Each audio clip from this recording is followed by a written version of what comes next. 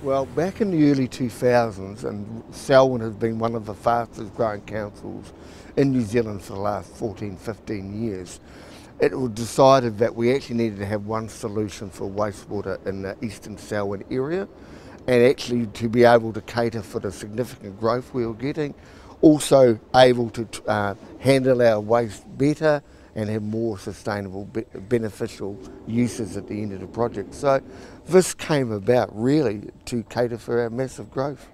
MWH was appointed by the Selwyn District Council to plan the new wastewater treatment plant for Pines. And this part of this whole process was including all the surrounding communities and building a regional wastewater treatment plant. So MWH was involved during the planning stages.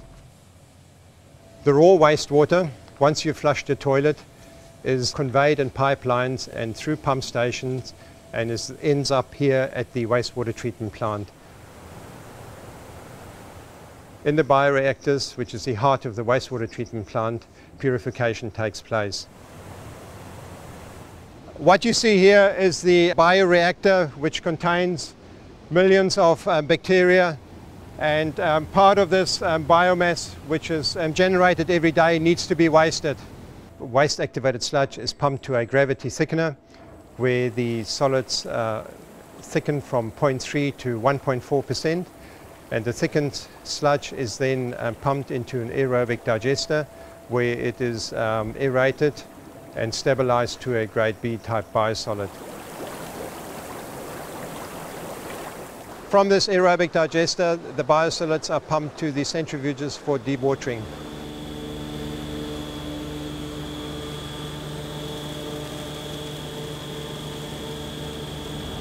This is a sample of the thickened waste activated sludge that is pumped to the centrifuge for dewatering. This is the dewatered biosolids with a consistency of 18 to 20% dry solids that is conveyed via those conveyors into the drying hall for further processing.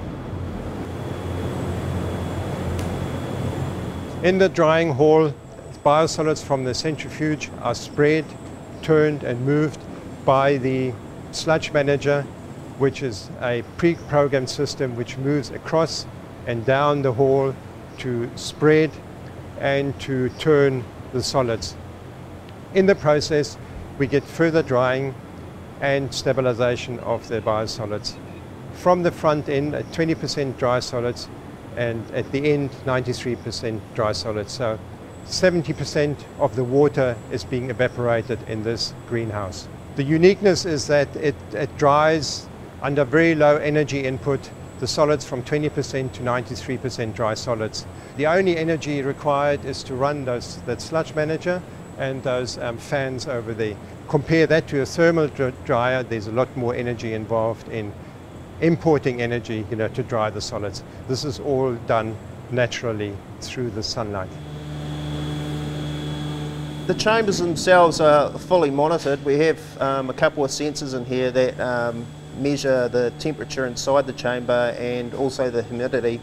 Halfway down the chamber we have a couple of video cameras, so they can actually jump on the internet and they can see pretty much what's going on all the time inside the chamber. Plus, if we have any programming issues, they can also go through the internet and make alterations to our programming. One of the big advantages for the council has been the reduction in disposal costs, whereas previously they carted away liquid solids at 40 to 60 cubic meters a day. Now the solids have been in this hall for about 8 months, and they're only starting to remove some of the dried solids now. The current predictions is over $500,000 a year in savings. We were a bit apprehensive about how well it was going to do, but it's definitely done what it's supposed to do. Particularly in the wastewater area, MWH is definitely leaders in the industry, and we've been able to take advantage of that. MWH has been on call the whole time to work through issues. Selwyn's growing that fast that we have to be flexible and adaptable, and to do that we needed a good service provider that could work with us.